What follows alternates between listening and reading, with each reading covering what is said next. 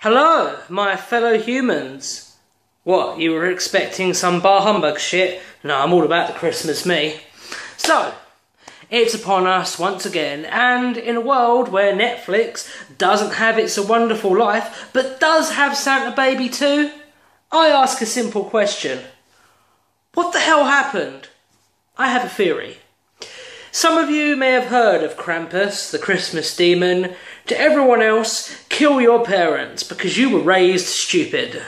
Krampus is a legendary figure of Alpine mythology, acting as an antithesis to St. Nicholas, where Santa Claus rewards good children for good behaviour. Krampus punishes the naughty ones for being entitled little shitwipes. You just have to look at post-Christmas tweets to see how far the stupidity has come. I told my dad that if he got me the iPhone 4S instead of 5, I'd throw it at him. If I got a black Alpine, I'd probably kill myself. Fucking bullshit. My stupid mum didn't get me the iPad, iPhone, car, laptop and the shoes I wanted. Hashtag fuck. Hashtag no swag. Life sucks. I want to die. One more? Can I get away with one more? Yeah, let's go for it. Got 99 presents, but an iPhone ain't one. Shaking my head. Parents, fuck this gay earth. Krampus has become something of an alternative icon for the Christmas season in recent years, with an excellent episode of American Dad, a terrible horror movie, and a multitude of European folk festivals, preserving the memory of a once prevalent icon of the holidays. So, what happened? A combination of moralising and marketing. Santa himself is one of the most buyer-friendly public domain figures you could hope for. So it's no surprise that everyone from Coca-Cola to Debenhams.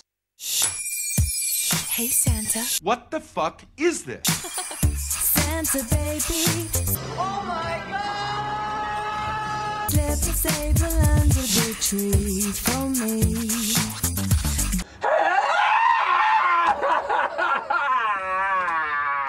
Has utilised him to sell their wares.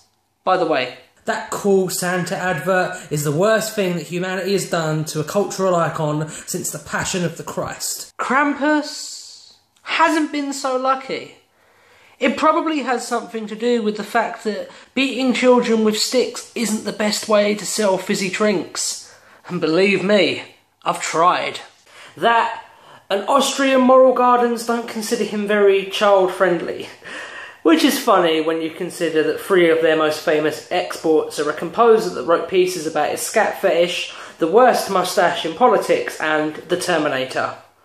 Never mind the fact that children in the West have easy access to free porn, Grand Theft Auto 5 and YouTube comment sections. Well, I say, bring Krampus back. Christmas should be about giving just as much as it is about receiving. It's a two-sided coin, and we seem to have forgotten that. So, when you're wrapping presents for the little ones, remember to take a little advice from Krampus and wrap up a good, solid beating with that same iPhone with a different number you insist on giving the spoiled little shits every year. I'm Ryan. Merry Christmas. And whatever God you choose to believe in, bless you.